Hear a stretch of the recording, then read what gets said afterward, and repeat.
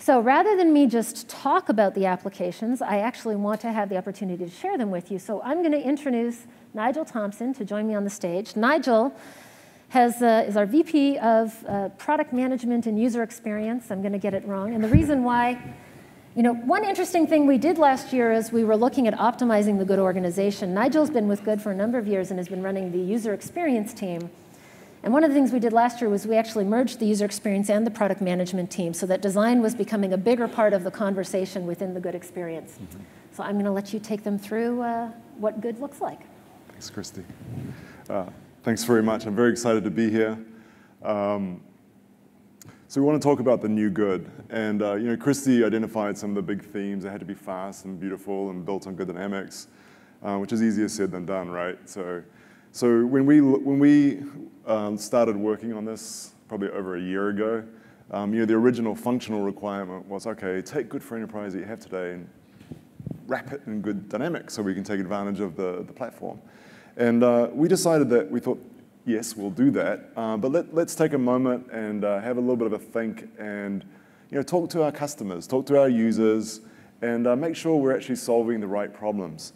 So with this iteration of the product, we spent quite a bit of time literally sitting in a back seat of users. We work with some big insurance companies, and they're a good example because they're naturally mobile. So we're sitting in the back seat, and we're watching them drive around, using laptops. I'll repeat, driving around, using laptops, and tablets, and iPhones, and Android devices, and they got printers, and really when you watch them, all they were trying to do was be productive. They're just trying to do their job, and they're just trying to be successful. So the productivity aspect was a really big component for us. It's something that we had to focus on. But when we observed them, we also noticed that there were some themes that were going on, and one of them was that a lot of the stuff they were doing was around people. So if you think about that for a second, it was around people. But then if you pick up a mobile device, any mobile device today, most of the applications are functional. They're specific about, oh, I do email, I do IMs, I do whatever. But in reality, the typical problem you're trying to solve is it's information about a particular person. So why do we hide that information in all these different apps? Is there a way that we could bring it together? So that was one of the things. The other one was really around speed. We heard from you guys, which is like, we love your app, we love the security, it's really great, but when I download it from the App Store and I put it on my device for the very first time, I touch it, I can go off and have a cup of tea and then eat something and then come back and check on it, then I'll go away. So we recognize, and we heard from you guys, that the speed needs to be addressed, so it needs to be a lot faster. So before we did anything else, we wanted to make sure that from a plumbing and a functional standpoint that we could fix it. So rather than me just talk about it, we put together a little video, and we'll show it to you. And the video is the Good for Enterprise that's available today in the App Store, and the new Good. And we just put them side by side, just to make sure that we're actually solving the right problem. So we're going to play the video, and this is two same devices. They've both got the Good for Enterprise and the new Good on it, and it's initial provisioning, so they've never been run before. And one of the things we're doing with the new Good is easy activation. So you'll notice I'm putting a pin in my other one, which is the normal method. With the new method, you don't need to put in a pin. And right now, it's using Good Dynamics. So Good Dynamics actually has some more advanced provisioning capabilities, so it's a lot faster. I set up my email service on the new Good, and then approximately, 7 or 8 seconds later, I've got all my email. So less than a minute, you're at productivity. So that was a big jump for us. And comparatively with the existing Good, we've made a lot of improvements on speed, but the new one's just tremendously faster. We're looking at almost 2x faster for just the initial experience.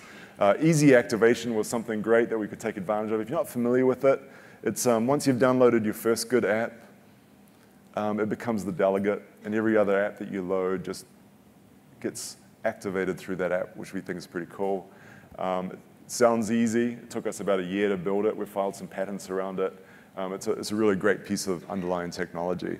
The other reason that the email came in a lot faster is we wanted to take advantage of some of the native protocols. We've got to maintain the security model, So we're using good dynamics for the security, but we're able to get the email a lot faster to the mobile device, which we think is pretty cool. So now, Nigel, for an initial device activation, that's great, but one of the challenges that I call you guys a lot about is, let's assume I have a device that I don't use unless I'm traveling, so I haven't picked it up in a week or so. I pick it up, and the first time I launch it, I'm sitting there waiting for it to catch up to everything I've done since the last time I touched it. So what am I going to see when I pick the device up with the new good? What are you going to see? Well, and I hear you. We call... That's always the right starting answer. I hear loud and clear, Christy. Yes, that was like the vacation. I know you don't take vacations, but if you did take a vacation, that was a vacation scenario. You pick up the iPad and you click on it, and the way, it's much like BlackBerry. We sort of keep everything in a queue and we start working it through the queue, and it can take a while. So with the new good, you'll get the emails you care about immediately. So we did solve that problem for you. So what I'll do now is, rather than just keep talking about it, I'm going to jump on my device, and we're going to have a little look and see. Let's turn up that a little bit.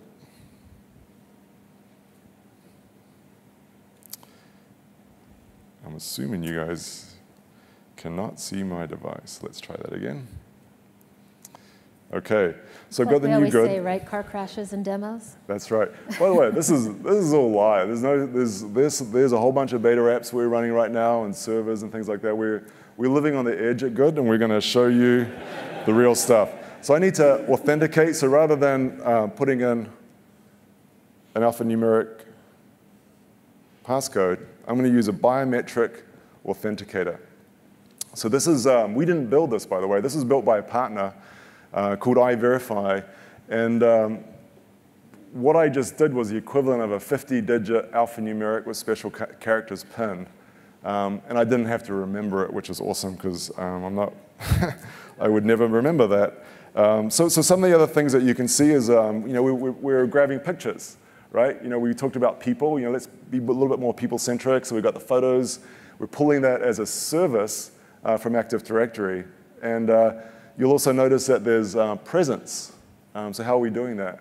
So when we built the application, one of the things that we, our architecture team, we got Peter Barker, SVP of Engineering, here.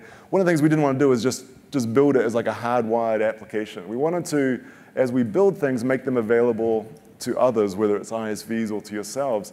So the first thing we do before we even start building on the app is we actually build these services, and it's part of our new lightweight architecture.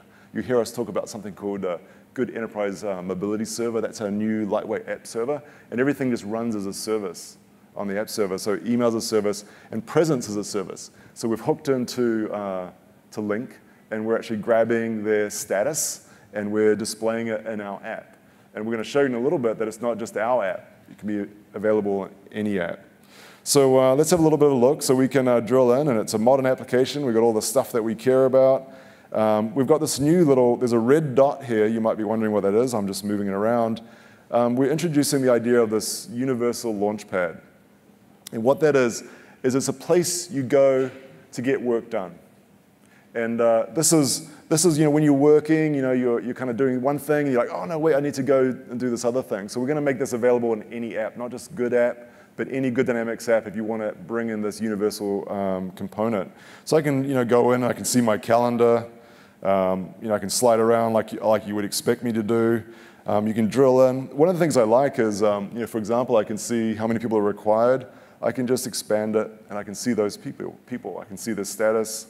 I can see Peter. I could just start a chat session. So it doesn't really matter where I am. I can just keep moving around. I keep being productive. So something else we'll show you. You see that there's some apps there as well, and I'm super excited about Salesforce One. Salesforce is a little bit of a different approach for us. We partnered with Salesforce, and we worked with their engineers, and we came up with a Salesforce application that's been secured by Good. And I'll give you a little look at it. And so this is my feed. So I've got my business contacts who publishing information. I can go in. I can look at my dashboards. And this is a native UI. This is if you downloaded Salesforce 1, this will feel almost exactly the same. I've got my dashboards. We've got tons of cool information. I'm actually not a sales guy, so I really don't know what any of this stuff means, but it looks cool. I know what it means. Christy knows what it means. I think if things go up, that's good. Well, that looks like it's going down. Okay. Phil, we need to have a chat, mate. I've got contacts, and some of the things that are a little bit different from the app that you would get from the Play Store or from the Apple Store is that when I'm looking at a particular contact, normally if I have to go email them, it would then open up my native, like if I was using this device, it would open up my native email client, and it would say, hey, this is Nigel@iCloud.com, right? And it's not very professional, and it doesn't have the information that's important. So when I click on email, if I was emailing that contact, it's actually going to open up a secure compose, which is important. So that way, all the business data is going through the proper business systems. It's not getting routed out or anything like that. Looks like I got an email. Let's go check that out. I'm going to go back to my new good. And Christy has actually sent me an email. Let's have a look at it. And if you didn't know, there's a lot of interesting corporate stuff going on good. Apparently there's a board meeting coming up. And Christy would like me to present a document. So I'm going to check it out. And actually her question was, what numbers should we use? Which activation data? By the way, it goes up, so that's good. So to me, I know exactly which one to do, so I need to respond to her. So what I'm going to do is I'm just going to save it as a web clip. And so what I did is I just took a screenshot. I was in my browser, and I took a screenshot, and now it's in another app. And it was sort of seamless. It just sort of just happened. And we all know that apps can talk to each other. Apple announced on Monday that they're going to have this sort of services thing. And that's really a key point is the services, is what app can provide other services to other apps. So we actually built this in from day one. And what I'm demonstrating right now is an app-to-app service. And this app is an app called Notate. It's a note-taking app that interfaces with Outlook and Exchange. And they built a service. They knew we were doing this good exchange, and they've been using our services architecture. And they said, hey, we want to be in good exchange. What can, we've got some good ideas. We think we want to create some services. Like, okay, whatever. And then 2 days later, they go, we did it already, and it's available for good access. And we're like, oh, that's cool. So we go into good access, and there it is. It just magically appears. And the cool thing about it is it's secure. It's secure, and that you guys, IT, can actually manage what services you want to make available for other apps. So anyway, we'll keep going with the demonstration. I'm just going to, Christy's very visual, so I'm going to let her know that this is the one to use. I need pictures, is that what you're saying? I need pictures? Yes. So I'm going to share it with her, so I would hit my share icon. I could email it, but in this case, I click Good Share, and in the background, it just goes ahead and actually just saved it to Good Share, so I'm done. So that was easy. So what I'll do is just to finish up, I'll go back and I'll let Christy know I've been a good boy and I did what she said, and I saved it on the shared drive, and I'm putting it on we have a place, we have our own SharePoint system at Good, and I'm actually using it live, by the way, even though it's in California. It's just saving it live, and I'm just going to let her know I put it on our shared P drive, and I hit send, and that's it. I'm done. All right. So imagine a world where I'm not standing 5 feet away from you. And you can see that I just got an email from Nigel. He responded back, so I go back into G3. Sorry, G3 is what we called it internally. I'm having a hard time resetting the good application. You can see that Nigel sent a note back, said that it's on the P drive. And as he described, this is not a shared storage service that we're creating. We're allowing you to actually use and access the storage services you already have provisioned within your enterprise, whether they're cloud or local. So he says it's on the shared drive. I'm going to use my little Launchpad that Nigel showed you earlier. I'm going to bring it up. You can see documents, so that's going to take me back to my file repository. As Nigel said, this is the actual SharePoint for the company, so I will make sure I click on the right one.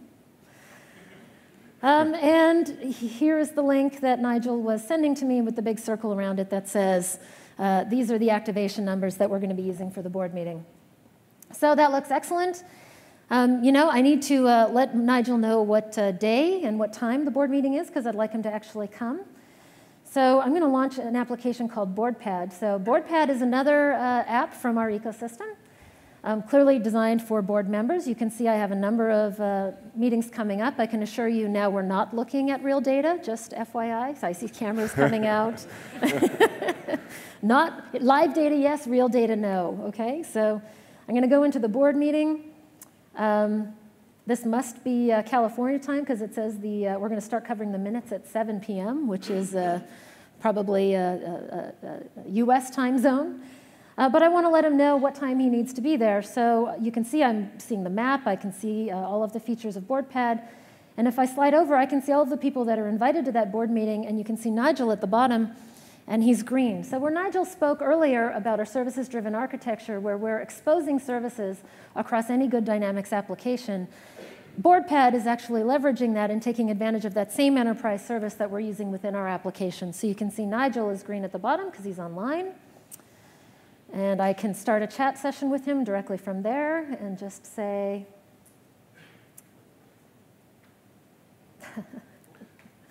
OK. That's a configuration. If we set it to 5 flips, you can set it to 20 if you like. No.